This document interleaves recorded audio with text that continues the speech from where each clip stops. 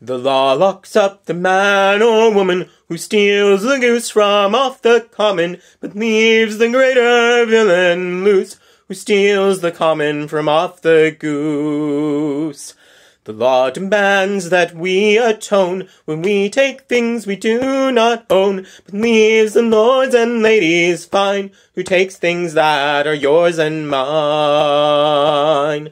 The law locks up the man or woman who steals the goose from off the common, but leaves the greater villain loose, who steals the common from off the goose. The poor and wretched don't escape if they conspire the law to break. This must be so, but they endure, those who conspire to make the law. The law locks up the man or woman who steals the goose from off the common, but leaves the greater villain loose, who steals the common from off the goose.